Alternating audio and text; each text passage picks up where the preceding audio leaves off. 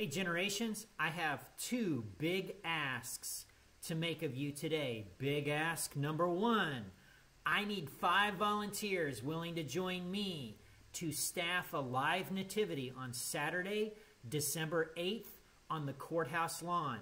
The city and the Chamber of Commerce have come to local churches and said, hey, we've cleared it with our lawyers. We're bringing in some animals and a petting zoo, and we want to have a live nativity because, you know, Jesus is the reason for the season. And so I volunteered us. We're one of the churches taking a shift that Saturday. So it'll either be noon to 2 or 2 to 4 on Saturday, December 8th. Wear warm clothing. Generations will provide costumes to go over your warm clothing. We need a boy and a girl. And we need 4 other people. And the 4 other people could be boys or girls because wise men and shepherds, it doesn't matter. This is not... Ooh, it'd be cool if we had like Spock and we... No, we're not going to sci-fi things. That would be bad. The city would never forgive us. But it is going to be biblically accurate. It's not even going to be that because they would have been Middle Eastern. Okay, never mind. We're doing this live nativity as best we can with what we have. And that's going to be on Saturday, December 8th. So I'm going to firm up. So a couple of you said, yes, I'm willing to help. But this weekend...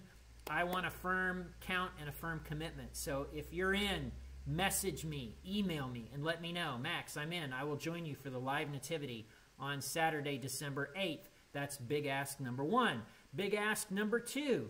If you're a partner, I want you to stay in your seat on Sunday, this Sunday, because we're having a partners meeting right after the worship service. The elders are going to be sharing. We're going to be talking about what it means to be a partner, how to love your pastor. I'm going to be talking about 2019 and some big things coming down the pike.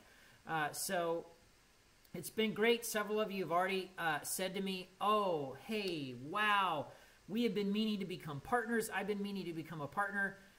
It's okay. Stay. Even if you haven't cemented it up and officially become a partner yet, stay. There are not going to be people in tweed sport coats at the back of the sanctuary forcing you out. This is not how this is going to work. It's open in that sense. But I definitely want those of you who are partners to stay firmly planted. We're going to keep this short. If you need childcare, go through the app and say, yes, I'm there. I need childcare. And that's for kids through, say, 3rd grade. Giving them a place to be and hang out during this brief meeting.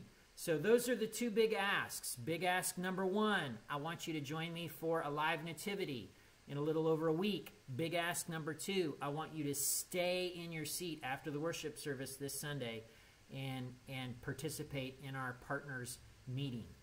That's it for today. I hope you stay warm out there, and I will see you Sunday.